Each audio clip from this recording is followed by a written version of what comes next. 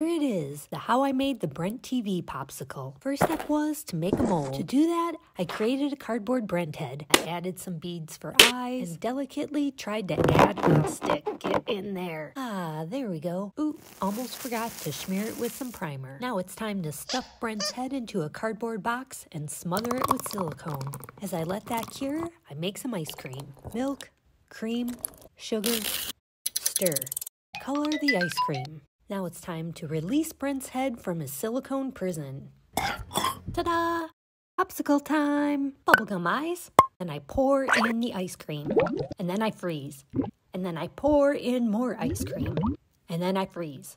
Pour, freeze. Ooh, too much pour. After many hours in the freezer, it's time to unleash the Brent head.